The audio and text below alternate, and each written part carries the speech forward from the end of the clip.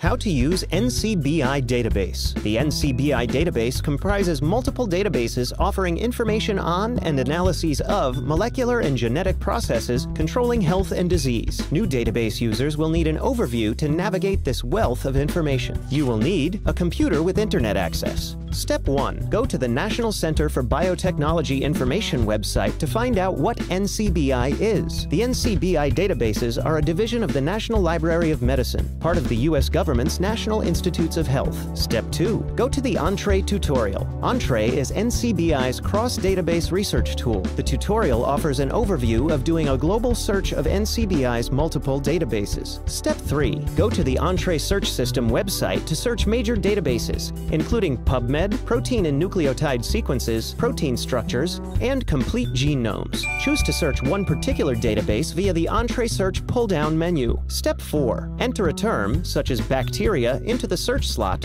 and click the Go button to do a text-based search of all NCBI databases. Explore the search results. Step 5. Focus your search. For example, use Entrez Nucleotide Database. Click the Limits tab, select a specific search field such as author, journal, or protein name, or select a molecule type or gene location. Then click Go. Use the Preview Index option in the Nucleotide Database to view a selection of keywords commonly used in searches. Step 6. Explore articles in the search results. Read an article by clicking on its link. Article details can include authors, definitions, and sequence numbers. To save and retrieve all your prior search results, register for an account in My NCBI. Step 7. Analyze the database information using BLAST, another NCBI search tool. BLAST compares similarities between gene sequences and helps identify gene family members. Did you know? Humans share over 95% of their genetic makeup with chimpanzees, making them our closest living relatives.